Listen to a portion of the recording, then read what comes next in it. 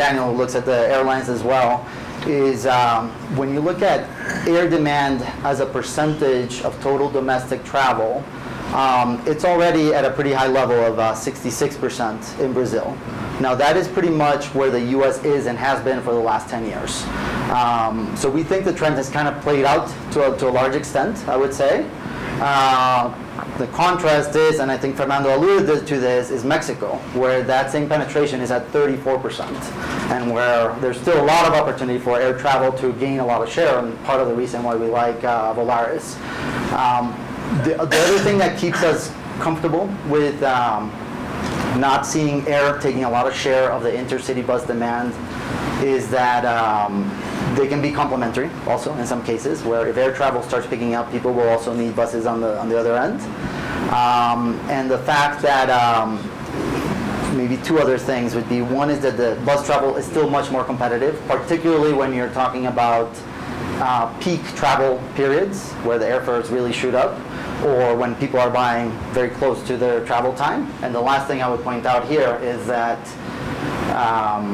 there's a capacity constraint with air travel in Brazil. So 65 airports account for 98% of the commercial air traffic, but there's 5,500 municipalities. So you need that bus travel, and we're already seeing some pickup in that intercity bus travel where they're most exposed. Cool. So no further questions. I'll hand it over to Maclovia, who's going to talk about Galicia.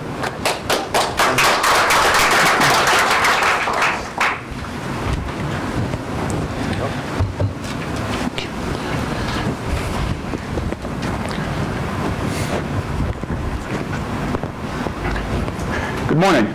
I am Maclovia Pina.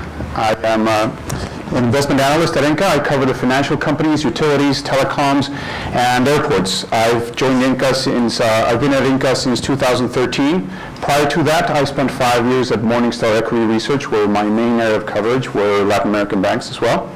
Before that, I got an MBA from Stanford University.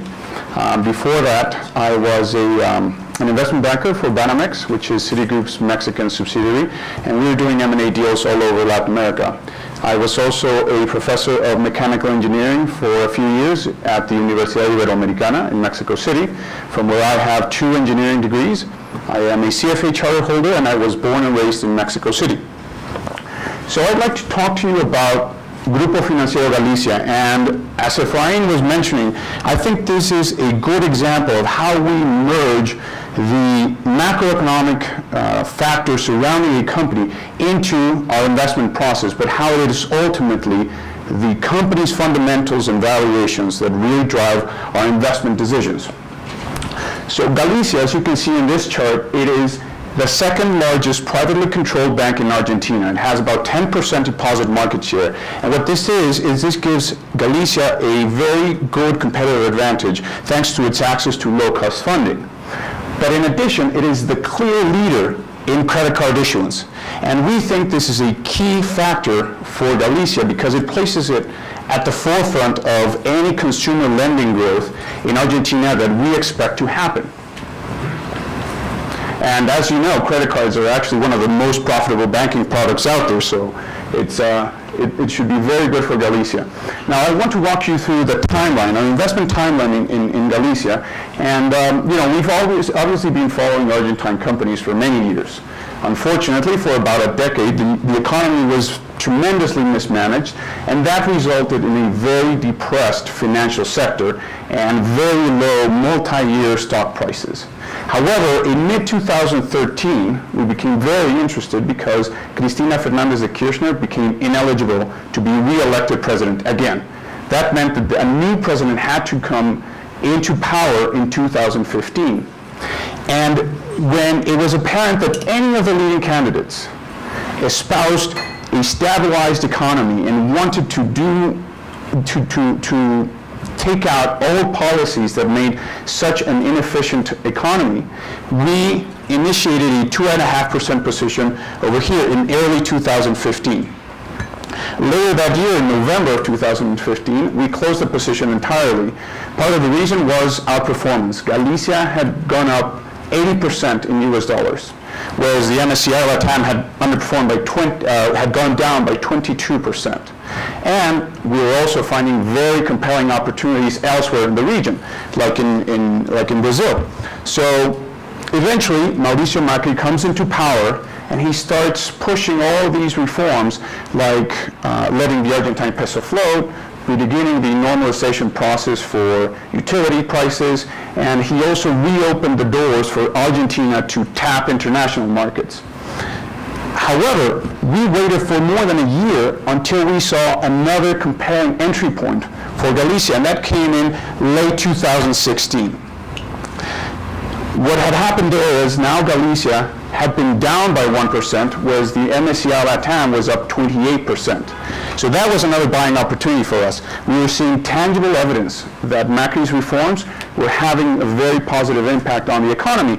And when we looked at Galicia's franchise, it was intact. In fact, during this year, Galicia had won a couple of percentage points for deposit market share, meaning it had grown stronger and people were more confident to put their money into this bank.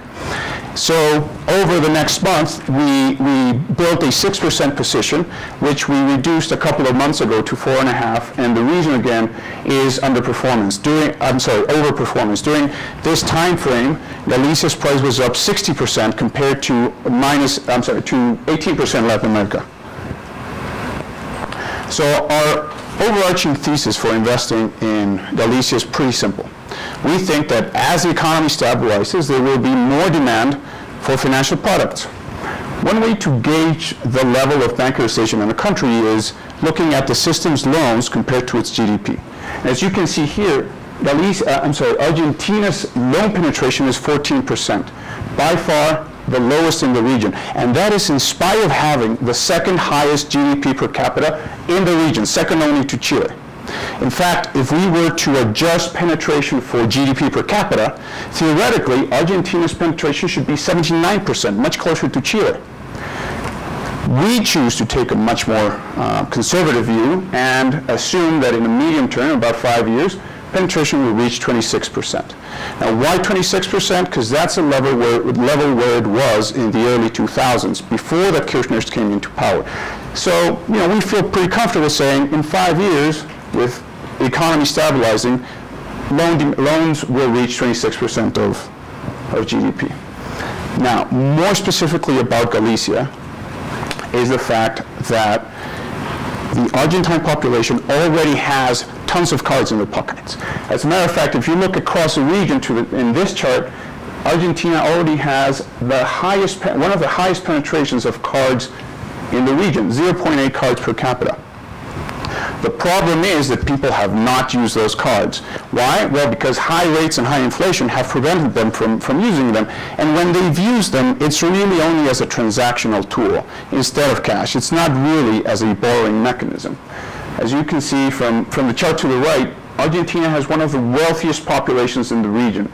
About 55% of its population is in the middle to high income class.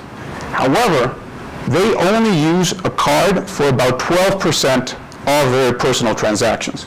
So we think there's huge potential for usage or increase in usage in credit cards. And again, Galicia as a leader will be a huge beneficiary of that positive trend. When we look at different valuation tools, they all point to Galicia being undervalued. First, if we think of a normalized scenario where loans to GDP are at 26%, Galicia would be trading at 9 times PE, which is 33%, the 13.5 times Latin America banking average for historical banking average. When we take a longer term view and think what rising to 26% loan to GDP entails, it means that Galicia's loans would grow by 35% per year, and that results in a 31% EPS CAGR for the next 3 years. To that earnings level, we apply a fair PE of 13.5, and after we adjust for inflation, we get a total real return of 50% or 14% per year. Compared to its peers, Galicia's 3-year PEG ratio of 0.5 is significantly lower than the 1.3 times average across the region. But the other tool that I'd like to highlight is one we developed and we used very early on in the process when we thought that all the valuation metrics were a little bit unreliable or we wouldn't be able to compare on an apples-to-apples basis. So what we did is we tried to value each bank's deposit market share. And what we do is we calculate the cost of a 1% deposit market share by looking at publicly traded banks across the region, their market values, and then we adjust this price by each country's economy size, so that again, we're comparing apples to apples. And ultimately, if we look at Argentine banks, they're amongst the cheapest ones in the region. And if we just bring Galicia's price up to the median, or to the mean actually in Latin America, that's a 63% upside. The pricing disconnect is actually even more noticeable because when we think about the potential growth of those deposits, in US dollar terms, Galicia's deposits we expect will grow at 23%, which is more than twice the 10% average across the region.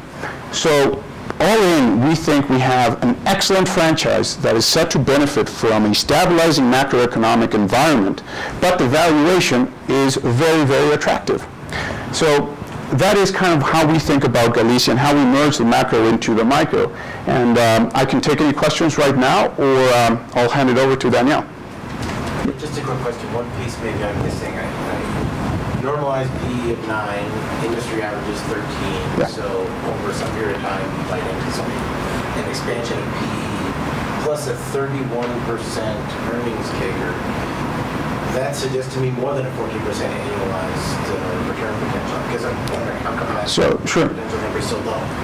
These are different tools, right? And as long as they're kind of in general agreement, we're fine. These are slightly different, though, in a way. So what we're doing for this is saying, right now, penetration is 14%. How much is Galicia making on those loans? What kind of returns is it making on those loans? Okay. Now, we assume that call it essentially doubles. That return amounts to this amount of earnings. Compared to today's price, it gives you a 9 times PE. So that's a very static way of looking at things. Now, a different tool that we use is, okay, we think that penetration will reach 26% in 5 years. So how does that directly relate to Galicia specifically throughout these years? And just to be consistent with the rest of the portfolio, we use 3 years. That's a little bit why you see, I'm talking about penetration reaching 5 years, but 26%, that means that in 3 years it'll be 19% actually, so it's not, the same thing. But that means that from where they are now, Galicia's loans grow at a 35% annual rate. And then, we look at market dynamics, make adjustments to NIM going down due to competition by 10%. However, there's a benefit of fees being able, banks at Galicia being able to charge more fees. So ultimately, ROEs do contract, but which is, again, where you see, 35% growth in the asset base essentially versus 31% growth in the earnings. But we get to that level of EPS, and then that's when we apply, okay, if the market then will value them as on average 13.5, you get to this level, and then we adjust for inflation, which is something we do not do here. That's part of the static analysis. We adjust to inflation to account, again, to make sure we compare it with the rest of our portfolio on a fair basis, and that's how we get to a total 50% real return and or 14% annualized. So, this is what you're saying is you've got these different valuation tools and return potential metrics, and so long as they're all pointing in the same direction and in an attractive direction, you're not so worried about whether or not this one number is consistent. Exactly. Because, as you know, and Fernando and Efrain said, we are not a macro shop. We definitely are not in the business of predicting what level of penetration will be exactly when. So if we get it a little bit wrong, we're fine with that. It's not, we don't lose sleep about that. We would lose sleep about miscalculating the franchise value and actually buying a very bad bank. So that's pretty much kind of what you're saying. Yeah, they all point toward the right directions. You're welcome. Is there any penetration or concern about the credit card businesses that are run by the banks in Argentina facing competition from other types of mobile applications? So there is some concern. However, it is the largest banks. Let me go back here. So when you look at this competitive landscape, you have a government-controlled bank who is efficient but really does not make any loans. So they're not concerned on fighting any fintechs or any new technologies. But you have a series of very sophisticated, very profitable banks. You have Santander Rio, Galicia, BBVA Francés, and Banco Macro. And they have a huge chunk of the market. And they have very big balance sheets. And they themselves are investing tons of money into new technologies. For example, Galicia now has totally digital branches, which I haven't seen in the US, for example. Like, absolutely, you can do everything. My point is that they are investing in these new technologies. They are concerned, but it's a highly regulated market, and they also, all of them together, own the main credit card network, Prisma, Visa. So it's all in their best interest to kind of keep, foreigners, new competitors at bay. You're welcome. Okay, so I'll turn it over to Danielle.